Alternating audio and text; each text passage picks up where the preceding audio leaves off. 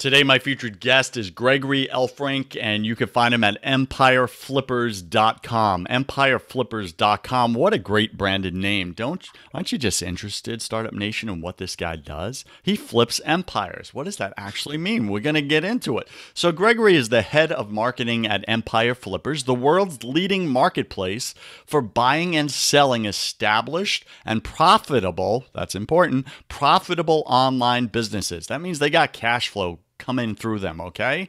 Which makes them attractive to potential acquirers. So the company, which operates with a 100% remotely distributed team all over the world, has appeared in the Inc. 5000 list of fastest growing private companies 5 years in a row. They're badasses, Startup Nation. You may want to grab your pen and paper. You're going to take notes vigorously. Gregory was the fourth employee at Empire Flippers and helped the company grow into a 90-plus team. He also has become the go-to advisor for entrepreneurs looking for life-changing exits from their online businesses. I've been in this place. You're 5 years in. You're like, it's working, but you know what? It no longer fulfills me. It no longer does it for me. You know, I think I want to do something else, something more. I want greater impact. All right, who's interested in this ATM machine that's automated that I built, right? And so he matches you up, right, with investors who want to put their money in digital assets to get them the highest returns. So we're going to get into it today with Gregory. We're going to speak about the top 3 things a potential acquirer cares about in a seller's market. And if you're like, Joseph, I'm not there yet. Like, I haven't even hit 6 figures. Nobody's going to want my company. Okay, that's okay. Gregory's going to speak to you and teach you practical advice on growing your existing business, even if you're not planning to ever sell it. So that's the conversation today. Gregory Elfrink, welcome to your first 100K, top 100 podcast in entrepreneurship. Go ahead and take 20 seconds, maybe 21 seconds. Fill in some of the gaps in that intro, would you? Well, thanks for having me. I appreciate the warm welcome. Hopefully we'll be able to offer some value to the audience. So as you said, I'm the head of marketing at EF. I'm originally from Alaska, born and raised there. Worked in the oil fields for a while up there before getting into marketing. And so I know the struggle of a lot of your audience are trying to make something happen, maybe on the side as a hustle, you know. And now I live in Vietnam. I'm a digital nomad. I've been with EF for 6 years and traveled all over the world speaking to entrepreneurs. We were just talking offline a couple months ago. I was in Dubai in front of like 7,000 entrepreneurs speaking on stage, which was cool. It's like one of the conferences I've always wanted to attend as a speaker. So it was a bit of a dream come true for me. That's awesome, brother. So you spoke in front of an audience of 7,000 people. That's no small task, right? Sometimes your confidence is rocked. You're like, I don't know. What if they don't like me? What if they reject me? What if I get booed, like on American Idol or something? What's going to happen? So anyway, I just acknowledge you for that. Take a minute, share something personal about you that very few people in your business life actually know. Sure. I say my friends in the business world are connected with me on Facebook know this, but if you're not connected to me on Facebook, you probably don't. I am a huge literature nerd. So I write novels for fun and I write poetry for fun. So my my Facebook is like a mixture of business, poetry, and funny memes. So I'm a big fan of that. I actually wake up almost every day and will write a little bit of fiction just to like my morning coffee as a cleanser to start the day. So does that make you a master content marketer for Empire Flippers? I don't know about master, but I actually do teach my team how to write better copy, how to write better content by learning storytelling. Because like if you think about it from a copywriter perspective, writing a novel, like a novelist that writes a good novel is like the best copywriter in the world. They like literally made you care about a thing you know is made up, right? Like it's fiction. It's on the tin, right? So I think there's a lot of really powerful copywriting lessons you can actually learn from novelists. So I actually train people on copywriting with some storytelling techniques. All right. So when you first joined Empire Flippers, you come in, right? They're located in Vietnam at the time. You told me offline here just a few minutes ago. You join them. You relocate to Vietnam from the United States of America. I mean, paint us a picture. How'd it go? You walk in day one into this new place, new team, new people, and they're like, all right, here's what we need you to do. Now go do it. Like, paint us a picture. Tell us that story. How'd you get them to the six figures if they weren't there yet? If they were there yet, how'd you get them to the next decimal point, extra zero? Tell us that story. Paint us a vivid picture, would you? Sure. So we were like maybe a high six-figure company in terms of valuation when I joined. Not very big. Like I said, I was employee number four, and we were working at it out of an Airbnb that we were all sharing. So it's not like something glamorous, right? And over the years, we've now become a multiple eight-figure company. We're right around like probably like 40, 50 million, maybe a little bit higher than that now in terms of our valuation. So yeah, I've seen a lot of growth. When I first came out, like so remember I was leaving the best job I ever had in the oil field. It was like the one job where I wasn't covered in chemicals for 12 hours a day. I was actually working in a windowless office because it's like top secret type of stuff, even though I was just like copy and pasting things into a spreadsheet. But like I remember leaving that job thinking like, oh my God, this is terrifying because I've always had a passion for marketing, but no one would ever let me in because I'm not college educated or anything like that. I'm all self-taught. But I took this job and my boss, which was like my best boss in the oil field, he's like, oh, I'm so happy for you. This is so cool. And as you might imagine, there's a lot of tough bosses in the oil field. This was not one of them. And he asked me, where will I be going? I told him Vietnam. And the first thing he looked at me was like, Greg, is this real? Like, are you sure? I'm like, well, I don't know. It might not be. I'll let you know when I arrive. I may or may not be catfished when I get there. Yes. Right. So I get to Vietnam, and I meet the guys like a bit timid from coming from like in the oil field. Like I want to say is a structured life, but you have like very clear things you need to do. Right. When I came to this, I thought like, okay, they're going to give me like my blog assignments or what I'm going to be writing about. But like the first day was more like, okay, welcome to the team, Greg. So what do you think you should do? I was like, well, like, you guys don't have an idea? I'm like, well, we haven't really thought this far ahead yet. Like, okay. So I started like thinking as a marketer, like, what would I want? Because I was obsessed with internet marketing. Like I always knew there was this other world. So I was like already very much like embroiled into the ecosystem, if you will. So I came up with a lot of the ideas.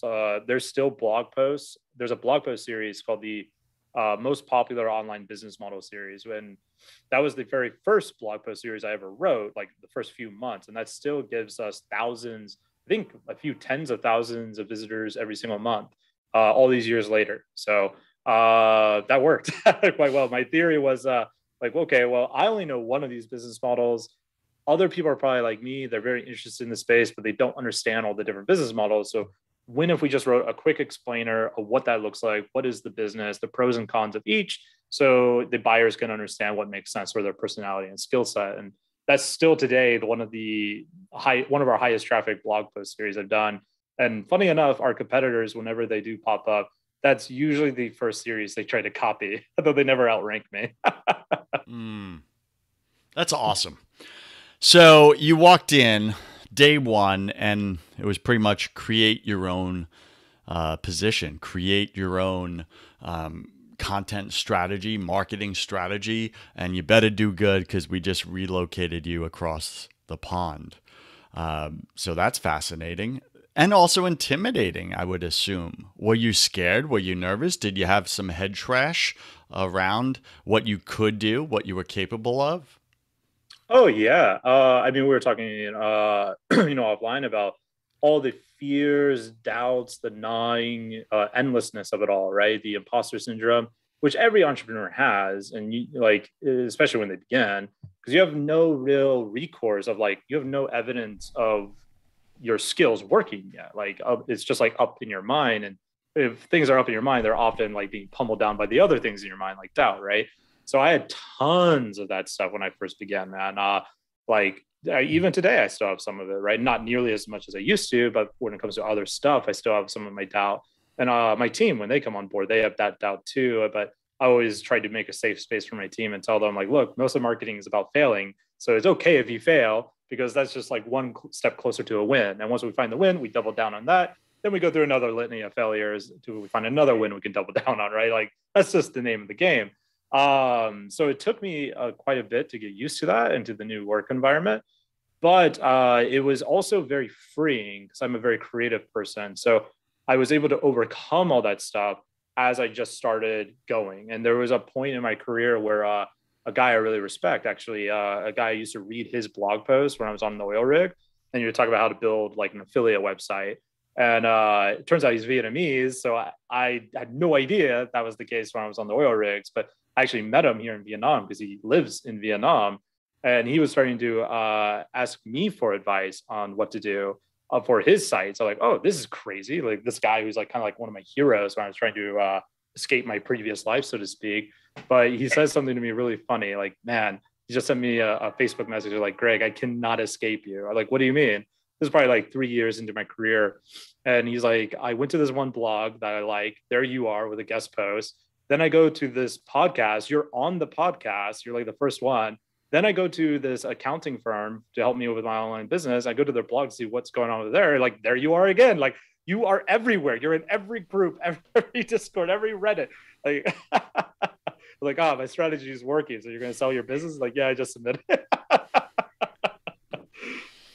That's pretty awesome. So full immersion marketing, right? Like you're showing up in your category everywhere, right? Becoming the go-to person, the go-to company for clients who are looking for the services that you have. So let's speak a little bit about practical advice on growing an existing business for our listeners right now that, listen, they haven't even got to six figures. They're at 80, they're at 50. They just can't get over the hump. They don't know what they're doing wrong. They're looking at everyone else on social, and everyone else seems to have it all figured out, the glitz and the glamour.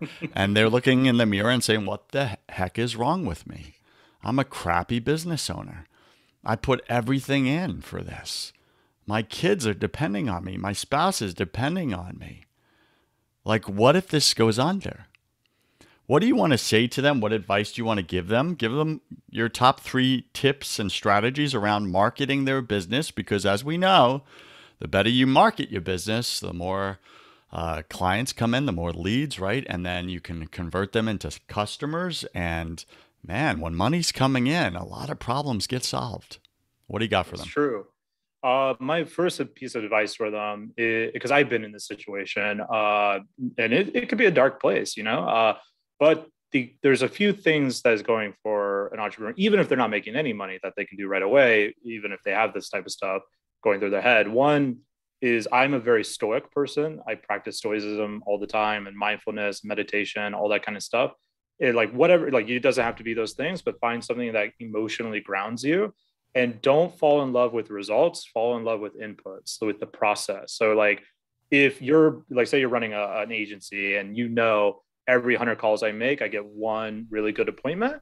Don't focus on getting the client, focus on doing 200 calls. Like that's the thing. You should be like, that's your goal, 200 calls. Like, don't even care about the results when you first begin. Just do, and you'll eventually get to your numbers. Like it's amazing when you focus on process like that, how much further you can go. The other thing I would suggest for someone that's already making money, if you have those doubts, like ask yourself, what is the absolute worst thing that can happen? In most businesses, the absolute worst thing that can happen is I lose everything, right? Well, good for you. You actually made some money. So that means you have skill sets. Like I got hired at this job, not because like I made amazing affiliate websites. I had a litany of failures, but I had all this experience of trying different things. So I was able to find another job. I was able to find this job rather to get going. So like there's always plan Bs. And by understanding what is the absolute worst outcome, you can create a plan for that. And now all that stress kind of goes away. You know what you're going to do if the worst of all possible realities happen, right? So that's one other important thing. The next, if you're running a service business, so again, like a client business, like you mentioned clients, the most common thing I see entrepreneurs do is they vastly undercharge for their services. They usually underprice themselves. And in the beginning, it makes absolute sense. You should totally price cut to get those first few people in, get testimonials, build social proof, all that kind of stuff. But you got to grow out of it. And that could be a scary place for a lot of entrepreneurs. They think, well, if I raise my prices, my clients will leave. Like, fine, don't raise your prices for that client, raise your prices for all your new clients. You don't have to tell the old client, right? But I have friends that, like, they are incredible marketers, and they still have clients that are paying them like $750 a month. Like, you are not making anything for that. Like, you have other clients that you're doing 10 times less work for $5,000 a month. Like, why do you And still have this person, you know? and Gregory, you and I both know that those $750 clients probably represent their biggest headache clients. Oh, absolutely. Yeah, Hands down. absolutely. Hands Uh, down, right? So they suck all their time, their energy, and they get the least amount of return for those clients. and Happens they're all the often the time. hardest ones to actually service too, because like your margins are very small already, Hmm. and usually they're extremely stressful. Like you mentioned, they care about every single dime. So Hmm. they're often not great clients long term, but they can be, decent when you're first starting out, of course. But yeah, so undercharging is a big problem with entrepreneurs, both in the service space, but also even the e-commerce space. Like I see that as well in the e-commerce world. Mm. All right. So, Startup Nation, I just pulled 3 points, 3 pieces of wisdom and advice from Gregory for you. So, if you didn't catch it, click replay, but I'm going to give you a summary. So, number one, Gregory says, fall in love with your process, not with the results. Fall in love with your process, not the results. Results come and go, process stays the same. Second, number two, create a plan for the worst outcome in your business. Create a plan for the worst outcome. Know exactly what you're going to do if it all burns to the ground, okay? And then step three, raise your prices at the same pace that you're raising your skill set or you're raising the results that you're getting for your clients. So make sure that it's always aligned. So your expertise should never supersede your rate. Does that make sense? Like that's important to 100%. really get. All right, Gregory, thank you for that. Gregory, you told us your number one marketing strategy that helped Empire Flippers attract more customers, and it was that one blog that you wrote that's still paying dividends today. Give us the number one marketing strategy you've seen work for client companies that have become successful and acquirable and very sexy and attractive to potential investors. Is there like one top marketing strategy you've seen out there that Startup Nation can apply to their business regardless of what industry they're in? And what is it? Yes. This is not an easy strategy to pull off, and it takes a long time to do. But if you are successful, you will dominate your market. And that is becoming a media company.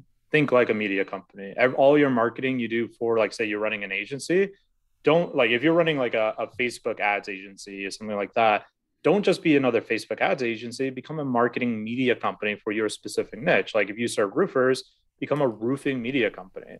This is the same strategy I use at EF, by the way, is becoming a media company for entrepreneurs. Like we have podcasts, we have YouTube channels. I go on other people's podcasts. We write blogs. We do all sorts of stuff, webinars. We're creating communities. We have a newsletter that is like the most well-read newsletter in the entire industry. That doesn't just talk about our stuff; it talks about the whole industry, right? Kind of like the hustle or a morning brew for M&A for online businesses, right? So if I So could jump into that yeah, for a second, if you're speaking right now to a solopreneur, they are the team at their own company. What's their first step for doing that model? the easiest strategy for a solopreneur to do that is to start a podcast, specifically a video podcast. And that's because the podcast serves multiple functions at once. And in content marketing, you'll find this tends to be true. Like just because a blog post is written for like top of funnel doesn't mean it's not also serving like the mid and bottom of funnel. So what I tell solopreneurs is start a podcast. If you're a service B2B kind of business, at least it works really well. Create your dream 100, the clients you really want to work for. So in the case of a roofing agency, reach out to the entrepreneurs who own those roofing companies to come onto your podcast to talk about the business of roofing. That does a few things for you, right? Now you're not cold calling with everyone. He's a cold call. You're stroking their ego, right? Everyone wants to talk about their story. You get them onto the podcast. What happens after a 45, 50-minute conversation? Now you have rapport, right? You have some stuff going on. So you're building a relationship with your ideal client, and you get to use it as marketing on your actual podcast. And then what you do in terms of the media company aspect is people tend to overcomplicate this a lot, is you just simply use a tool like, say, capwing.com or Descript. These are both really good tools for this. And you can take chunks, say like 30-second, 60-second chunks of it, and post it to YouTube, to Shorts, TikToks, Reels, all that kind of stuff to feed those places. And you can even use a service like Loomly to where you can not just post once, but it will automatically regurgitate that content over and over and over again. So as you do, like, say, 100 of these podcasts, each one about 40 minutes, 30, 40 minutes, whatever, you're actually able to take that one piece of podcast, and in another about hour, 2 hours worth of work, you can have literally dozens and dozens of pieces of content that are always going out over and over again. And often those are going to be evergreen conversations, so you can just use them over and over and over again. So that's what I would recommend with that strategy. And it gives you a really easy like layup to actually have very deep and meaningful conversations with your target market. So your marketing, all of your other marketing will become much more informed. All right, there you go, Startup Nation. Pretty cool, valuable model for marketing your content out there. And it all starts with creating that one valuable piece of content that you can now repurpose into multiple media platforms, right? And in doing so, you become a media company, right? That's kind of like the hack here. Pretty cool, Gregory. So you mentioned video podcast opposed to just audio podcasts. Why is that beneficial specifically? And then where do you post the videos other than just on Facebook, Twitter, etc.? Are you posting this on YouTube? Is that the platform of choice? And here's my other question to that. How do you simplify all this posting? Because, dude, this could suck up hours of an entrepreneur's life in a day, right? Oh, and absolutely. maybe they don't enjoy that, and it's just an energy vampire. Is there a hack around this? What do you do? Yeah. So one, all the platforms. I always say do all the things. So TikTok, Instagram, Facebook, LinkedIn, all of it. In terms of simplifying the process, there's a lot of different things you can do. So for example, if you wanted to offer a unique experience for your social media presence, say Facebook and LinkedIn, you can use something like StreamYard to do a live streaming to all these platforms at once. And the extra benefit for people showing up on social media is you're answering their questions. Now you take that recording and you can put it into software like Descript. I'm not very technical, by the way. I'm very not technical guy. I'm a creative dude, which makes me the worst technical person in the world. But you put in something like Descript, you can now edit that entire audio file like a text message or like a Google Doc rather. Very, very cool software. In terms of like why video, is because people relate to video very, very strongly. And it also gives you a lot more repurpose opportunities. Like if you take a 30-second video of this podcast of just like maybe the top 3 things I did, or the pieces of wisdom, whatever, you post on like YouTube Shorts. Well, all those platforms right now are literally just like pushing so much traffic to it. I literally have a friend, he uploaded just to test it out. He uploaded a re-downloaded version of a TikTok up to a YouTube short, did absolutely nothing except for give credit back to the original TikTok profile. He did that with 5 videos, got 10,000 views in 30 minutes. So that's easy, easy to do. In terms of simplifying this whole process, using a tool like Descript or Capwing makes everything simpler. And once you're making a little bit of money, say, I don't know, like $4,000 a month, I recommend taking $500 a month, outsourcing to a VA to do all this process for you. So you never have to think about it again. And the one other tip I will give on doing this well, because it's very easy to do this wrong and make it take up tons of time, is when you design your show, I call it the master show, you should design it knowing you're going to do all this stuff in advance. So try to build the skeleton of the structure, knowing what parts are going to be repurposed kind of in advance. You can't always master that, but knowing going in the different segments you're going to be using here will help you edit later on. Like, oh yeah, when I asked Greg about the top 3 things, I can do a quick recording right after the podcast of me going 1, 2, 3. I put the little words on my fingers. If you're listening to this, you have no idea what I'm doing, but put the little words on my fingers for like Instagram Reels, and the whole reel is just you doing those 3 things with a call to action to go listen to the full podcast or check out the full YouTube thing, right? Or the full video on YouTube. So that's the way you do it. It sounds really complex and overwhelming, and it is when you first begin, but you do it for about 3 weeks. You'll build out an SOP, and then you can give it to VA and never have to worry about it again. All right, Startup Nation and SOP, you build out that process that you fall in love with, and then you hand it off to someone else, right? And you pay them to do it. Now, listen, Greg was honest with us, right? He said, listen, it's going to suck at first, right? It's just what's up. You got to put in the work. You got to put in the time. There's no easy fix around that. But in doing so, you'll develop a process that works, and then you can outsource that process. And then when you do, you got like this plug and play experience of automation where you can now go focus back on the creation side of your business, the vision side, the driving revenue side, and you got all this content just getting dispersed into the universe over and over just on, set it and forget it, rinse and repeat. And eventually, as Gregory said, evergreen content, people will come back and listen to a podcast that I put out 2 years ago. And they'll click and come to me for maybe they want some coaching or whatever. And they're like, yeah, I just saw you on, this show. And they act like it just happened, which always messes with my brain. I'm like, what show? When did I do that? And it was like 2 years ago. They're like, yeah, just on Tuesday. You had the I was like, no, that was 2 years ago on Tuesday. But okay, in your world, it was Tuesday. They're just binge listening or binge watching. Exactly. I was like, all right, so pretty much you've been stalking me online and now you want to engage. Got it. They're like, yeah, exactly. All right, Startup Nation. I hope that's been serious value. I think Gregory showed up. He delivered.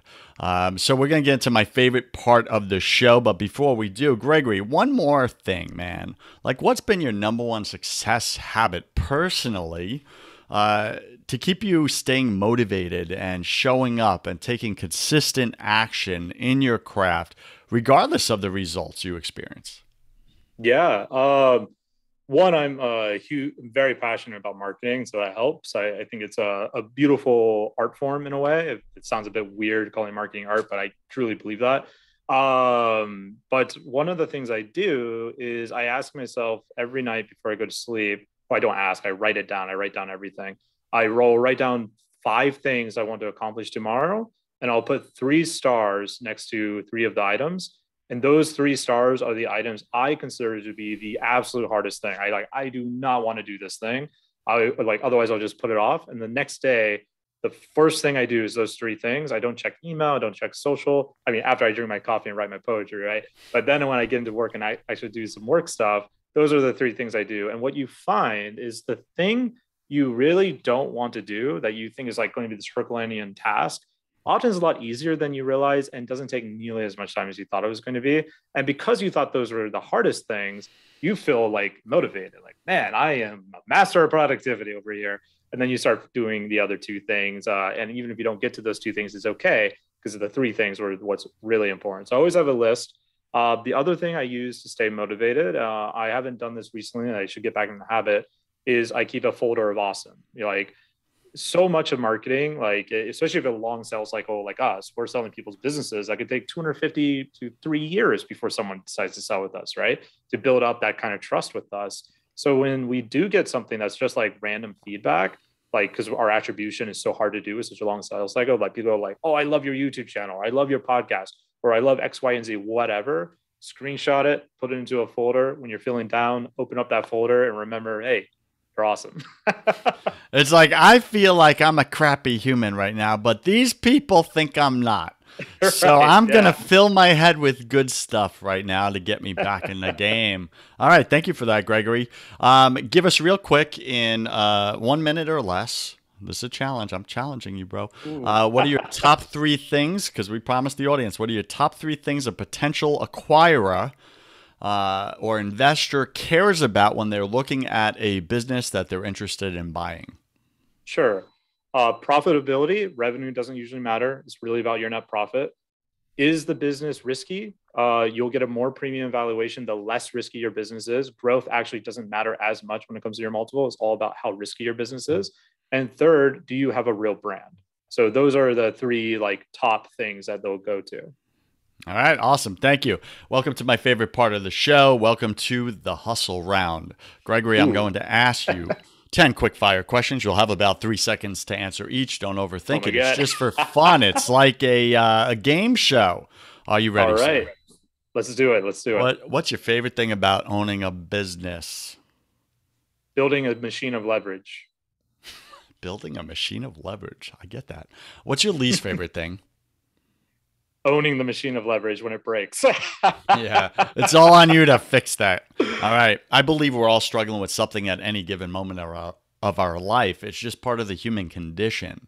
What are you currently challenged with or struggling with, either professionally or personally? Always a work-life balance thing. It's a constant battle. I've been winning it more than losing it lately, but I think it's always a good thing to be reminded of, to work on. Got it. What are you most afraid of? Aliens. What did you spend way too What did you spend way too much time doing your first year in business? Overthinking and not just doing. Yeah. Just show up and do, try, see what sticks, right? What secret fear do you have about people? That they're an alien. Hence your fear of aliens. So my real fear is that I'm not offering enough value for them. That's my real fear. Okay, got it. What do you wish you had learned sooner in business? It is better to do than to be perfect, and about thinking what you're going to do. Ah, so true. What's a new habit you're going to create this year? Already created it. Been working out 3 times a week. So that's a habit I'm going to keep on going. Let's go, Gregory. Let's go. Let's go. What's a bad habit you're going to break this year? Probably not. It's workout related to like not doing my flexibility training, because I'm trying to. I picked up boxing, and flexibility helps a lot with boxing, and I am rigid like a tree. I need to actually do the at-home practice part of it. Listen, all this sitting in our home office chairs is killing us. It's a sedated life, right? We gotta be mobile. We gotta be fluid, right? In motion. Pick 3 words to describe who you are now. Writer, marketer, and entrepreneur. Pick 3 words to describe who you were first year in this business. Terrified, writer, cynical. Ooh, yeah. And last question, Gregory, if you could come back to life after you died, look your family and friends in the eye and give them only one piece of advice about real success, what would you say to them? The night is long, but the dawn is around the corner. That's so hopeful. I like that. Sounds like it came out of Lord of the Rings or something. I'm a big fan of Lord of the Rings. There you go. I kind of guessed that. Homework assignment. This way you get to give Startup Nation a homework assignment for this week. What is one action that they need to take this week if they're serious about breaking that 6-figure milestone? What do you got for them? Raise your prices. Raise your prices, Startup Nation. Raise your prices to match your results. Raise your prices to match your results. I'm telling you, that's a thing. All right, Startup Nation, if you enjoy this show, would you go to Stitcher Radio, go to iTunes, go to first100k.com and write a 5-star review? You could write about Gregory. Tell him how much you love him so that he can add you, a screenshot of you, into his folder of awesome. Come on, go ahead and do that, would you? In the meantime, Gregory, what's the best way for Startup Nation to get in touch with you if they so choose, or to maybe they're interested in putting their business up for sale, or at least, seeing if it's desirable or attractive to investors? Where do they find out more? Sure. So empireflippers.com, obviously. If you want to reach out to me personally, it's greg@empireflippers.com, or you can add me on LinkedIn or Facebook. If you add me on Facebook, apologies for the poetry. If that's not your thing, you can just keep me to Business Greg if you want on LinkedIn. But I'm usually pretty easy to get a hold of. And honestly, whether you use our service or not, I love helping entrepreneurs. So you have any questions, whether it's marketing, buying, or selling, happy to help. Awesome. All right. So here's a shout out for one of you fantastic Startup Nation listeners. This 5-star review is from Jeff WTC. Jeff WTC. And he writes, fantastic show. Joseph asked the direct and insightful question every entrepreneur needs to know. Love the conversation surrounding faith and ethically growing your business. All right, Jeff, thanks for that. And that's these 5-star reviews are my folder of awesome, Startup Nation, okay? By the way, Greg, I'm borrowing that. That's cool, man. All right, this is my folder of awesome. So if you want to get in my folder of awesome, listen, I'm human like the rest of you. Every now and then I need to pick me up on a slow day, to see why I'm doing this. Am I really serving you? What value are you getting out of this show? Like, have you moved the needle after listening to this show? Have you come closer to bringing your dream into reality? Are you now making more money to support the family that you love? If so, I want to hear about it. Stop being selfish with your reviews. It's rude. Listen, stop. I'm kidding. All right. I'm not kidding. Gregory, am I kidding? I think I'm kidding. I don't know. Go leave a 5-star review, especially if it's about me, so we can put it in both of our folder of awesome. Look at this. 2 folders of awesome. Marketing. Yeah, folder of awesome squared. I love it. All right, go check out Gregory. Gregory, you've been a great guest. Thank you for the value you added to planet Earth. I wish you God's love, peace, and joy in your life, my friend. Thank you. I'm glad to be here. Hopefully the audience got a lot of value from it.